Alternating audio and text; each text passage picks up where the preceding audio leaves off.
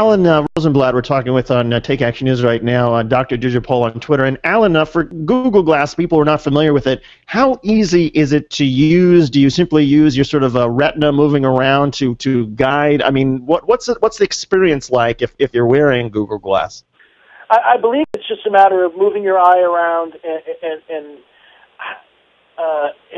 I don't know if it's a blink or if there's but it's supposedly very simple to use and very straightforward. So whether or not they've already I've read stories in the past of people who have quadriplegics who have they've experimented with computer screens that can track the motion of the eye, and so that when you look at the screen and be able to see a particular thing to click, a link, and you blink, it clicks it.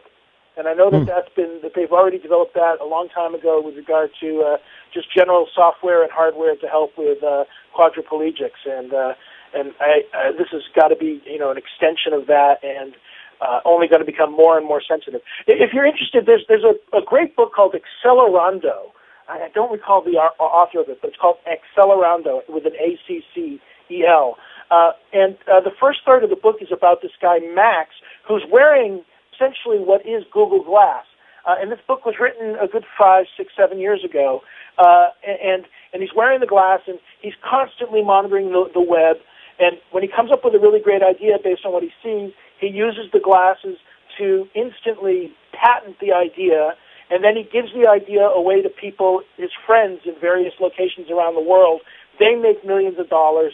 He then is able to visit those locations and get comped completely, so he has absolutely no income, and the IRS is chasing him around the planet trying to get him to pay back taxes, but he has no income on which to pay those back taxes with or for. So a very interesting kind of foreshadowing of some of the things that you can do with these glasses in that book. But I just really think that this is a revolutionizing set of technology, because it just changes how we can use mobile video and mobile web technology to dramatically affect the things around us as we experience them. Well, and I agree 100%. I think this is earth-shattering in terms of the implications for it. And I in terms of citizen journalism, the ability to go into fundraisers, or the ability to go into places where you're not really, you're sort of discouraged from having recording devices or cameras. Now everything's on the record, which is as it should be. Do you have any privacy concerns, though, about this, such as people who may use this for nefarious purposes or I don't know, obscene purposes, for that matter? Yes. There's absolutely very much concern about all of that. You can take these, if people don't know what to look for in these glasses, and as I said, it's only a matter of time before they make them look like ordinary glasses. It's only a matter of time before people are able to go anywhere and be able to record or even live stream things as they happen. The thing about live streaming is a little trickier, because if something is going out live and somebody who's monitoring that event, like, for example, if it was a live stream of the 47% speech, increasingly we're going to have staff monitoring the web to make sure that nothing live is going out. They don't find anything live from their event, because if they find it live in the process, they could scan the audience and try to find the person and they get in trouble.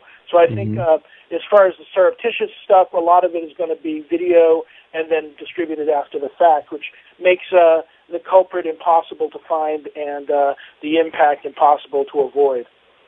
Yeah, you wonder if we're going to start seeing, suddenly recordings from locker rooms or, places where people are changing outfits. I mean, they're all, for people who are, trying to collect that stuff, perhaps even illegally, this would be a huge potential device for them, and it, puts a lot of people on notice that really nothing.